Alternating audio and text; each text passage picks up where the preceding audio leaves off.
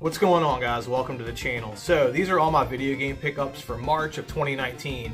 I know it's a couple of days early, and I love watching videos like this, and I've gotten great feedback on my videos, and at least for me on pickups videos, it gives me insight as to other types of games I might want to be buying.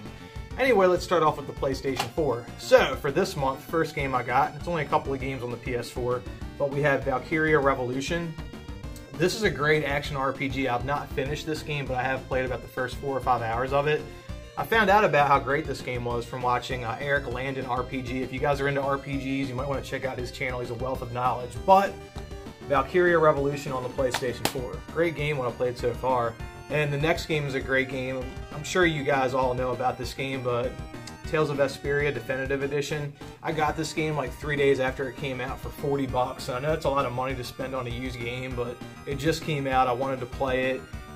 You know, I'm not really going to talk about this game too much on my channel because it was talked about so much on the Xbox 360, and there's already a ton of videos out on it now. But it is a great game, and I played through it, and it's exactly what I remember on the Xbox 360, just on the PlayStation 4, so that's awesome. But Tales of Vesperia Definitive Edition on the PlayStation 4.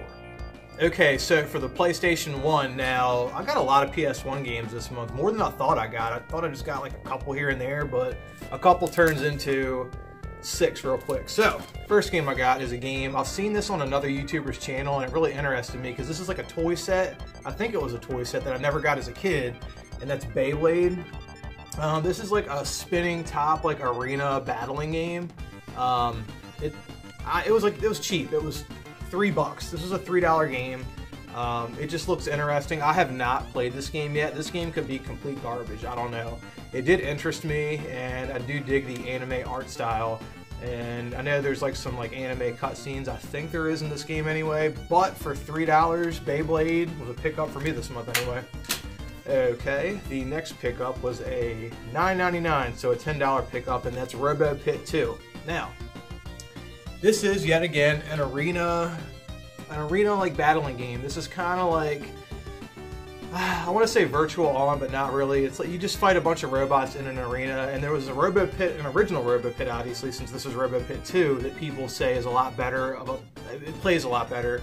But again, this is a game I only played for about 5 minutes on an emulator, so I haven't jumped that far into it yet. I actually got a lot of these games to do reviews on PS1 games that look kind of cool, but are they really worth it? So I do plan on picking a lot of games up like that and reviewing them. So anyway, that's one of the reasons why I picked up Robo Pit 2 on the PS1, and it's a cheap game. This next game I actually got in a lot, a $20 lot. It was actually 3 games, and this is one of them, and that is Galaga Destination Earth. Now, I would say that this game, it doesn't play like a shoot 'em up, but it doesn't play like the original Galaga. I would say it kind of plays, this is kind of hard to explain, I want to say a mix between a traditional vertical scrolling shooter and Star Fox. So yeah, that's kind of weird, I know, but it kind of plays like that, and it was only $20, like for the lot of 3, and this was one of the games I got in that lot. But yeah, Galaga Destination Earth. Haven't jumped that deep into this game, but I do plan on doing a review on this game in the future. And this is another game that was part of that $20 lot. This game I haven't played yet, but it does look really interesting, and that's Blaster Master. Actually, Blaster Master Blasting Again. Yeah, this game, I didn't know there was a Blaster Master game that came out on the PS1. Now, I've heard a lot of people say that this game has kind of a darker, you know, more story-driven element than the original Blaster Master, and I'd say from what I've seen, I would have to agree. But I just didn't even know a Blaster Master game came out on the PS1. So yeah, Blaster Master Destination Earth. This was part of a $20 lot, and one of my pickups for March of 2019. There was another game I got in that lot. There was a third game. It's gonna come to me. Right here. I'll just jump right into the other part of that lot, and that's Bangai-O Spirits. So I ended up getting these 3 games for 20 bucks. I just feel like that's a decent deal. But anyway, Bangai-O Spirits. I have started playing this game. These are very short levels, and there's also a level creator inside of this game. So this is not like a traditional shoot 'em up. This is like a cross between a platformer and shoot 'em up. So that is kind of odd that I'm getting a lot of these multi-genre games this month. But anyway, Bangai-O Spirits on the Nintendo DS.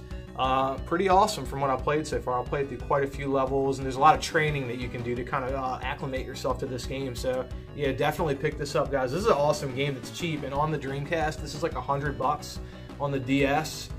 I mean, the store had it for $12.99, and I got it as part of a $20 lot. So, I mean, you can get this for dirt cheap, and the card only is probably a couple of dollars, you know. So, Bangai Spirits. Moving back to the PS1. Okay, next game I got for 25 bucks, and I was super psyched about this game because I love the original, and that is Vandal Hearts 2. Now, I played the original Vandal Hearts on the PS1. I own it. That game really got me into strategy RPGs, to be honest with you. Just the humor and the blood squirting everywhere. I'm totally into that, and it's a really simple command system for strategy RPGs, even more so than the original Shining Force games, in my opinion. But anyway, Vandal Hearts 2 on the PS1, awesome game. I do plan on going through this entire game and maybe reviewing it. I don't know. But you know, 25 bucks, you know, I'm not going to leave it there for 25 bucks. And this next game I got in a trade. I did a video on this. I traded not Wild Guns, Sunset Riders. I traded a Sunset Riders for a Ghost in the Shell. It was from a game store.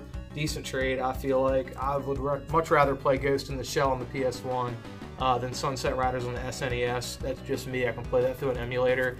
Although I could play this through an emulator, but it's a lot more fun to play this on my PS3 with a DualShock 3. So anyway, Ghost in the Shell.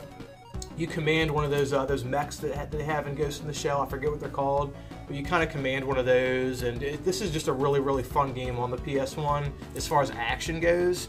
The programmers really, they went all out with this, and the anime cutscenes and all the cutscenes in general are just fire on this game. So yeah, Ghost in the Shell. I think it's not Standalone Complex. Yeah, it's just called Ghost in the Shell on the PS1. Awesome game. If you see this, definitely grab it. It's awesome. And that is it for the PS1. I did get another Nintendo DS game this month. And that game, it's card only. It's Nano Stray 2. This is actually a shoot 'em up for the Nintendo DS. I've actually been looking for Nano Stray 1 and 2 for a couple of years now. This is the first time I've found one of these carts in my area. Yeah, I guess I could buy this stuff online. I don't know why I don't. But I'm, you know, really watching my spending, so I only try to get new video games from the sales and trades from old video games that I don't play anymore, that have, you know, either gone up in value or that I don't really play anymore. But anyway, Nano Stray 2, awesome game on the DS. You should definitely check this out. And both of these games are really cheap, even though they're rare and hard to find. These are very cheap games. I think you can get this brand new on eBay for under $30, I think, for both of them. But yeah, Nano Stray 2, awesome game. You see one of these, one or two, card only, just grab it. Unless you need it complete, but I don't need it complete. Okay, so this next game was probably my best pickup this month. It's actually a PC shooter. It's Valstar. I've talked about this game on my channel before. Those of you that watch my channel know how much I love shoot 'em ups. It's my favorite genre of video game. It's definitely my favorite. It's my favorite to collect for, and games like this will never leave my collection. Like, check this shit out. In order for me to part with something like this, even though it was super cheap, I'd have to get hooked on crack to get rid of something like this. So this was really important to me, and it's just a great Windows game. I mean, this game, there's some Dojin shooters out there, guys, that you see me live stream every now and then that I love, that I you know, every now and then we get console ports of these games. You know, more notably, Limited Run Games did a Astabreed release, and I was shocked when I saw that on their website. And another company I've been playing their PC games for like the past 5 years is Plantine Dispositif, and you might have seen some of their games on Strictly Limited Games, like Bunny Must Die and Gundamoniums, which there are many games in the Gundamoniums, I want to say series of games. They did release one of them on the PS4, so I was super happy about that. I made sure I got the Strictly Limited version on the Vita, and actually for the PS4, I got the straight Dojin port that came out on the PS4 over in Japan on the PS4 physically. I got that, so I was super excited. And it was like 20 bucks too, brand new.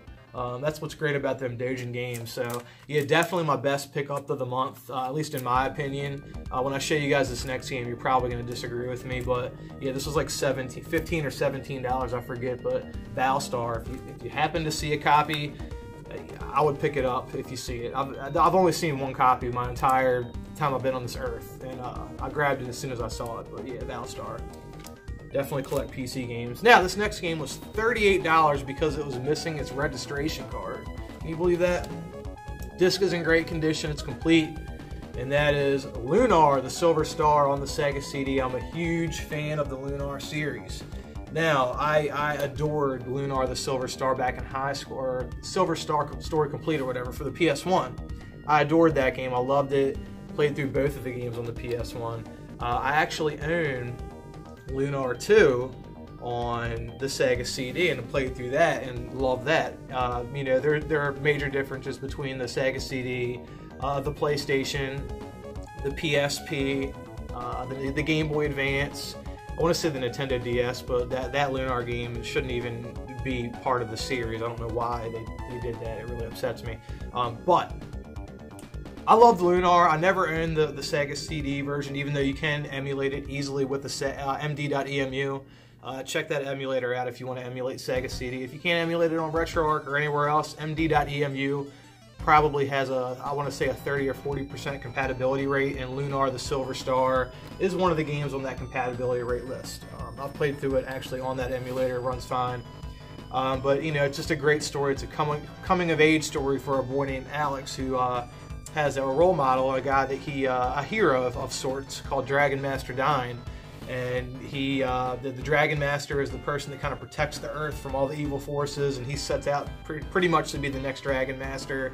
And I don't want to ruin the story. That's just the gist of it. That's the gist of the story. But I'm a huge fan of the series. Like, I got like merchandise. I'm not a big collectibles guy, but I got like merchandise from Working Designs when this came out, and I owned this game as a child for the PS1, and I had posters in my room, and I was just such a huge fan. And as a matter of fact, I would go as far as to say the original Lunar on the PS1, not this version, but the PS1 version, is the reason why I semi-collect, you know, video games. That's the truth. Lunar, it started it all for me. So anyway, that's all the video games I got for March of 2019. You know, $38 for this, like, that's crazy.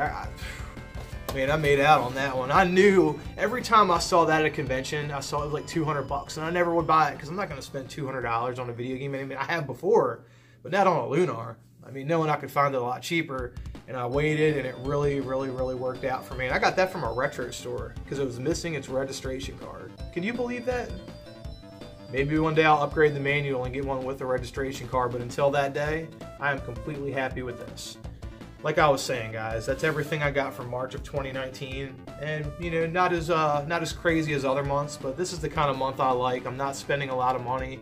I want to say I'll probably put out a little over $100 for all this stuff, and I'm really, really happy with that, and that's exactly where I want to be.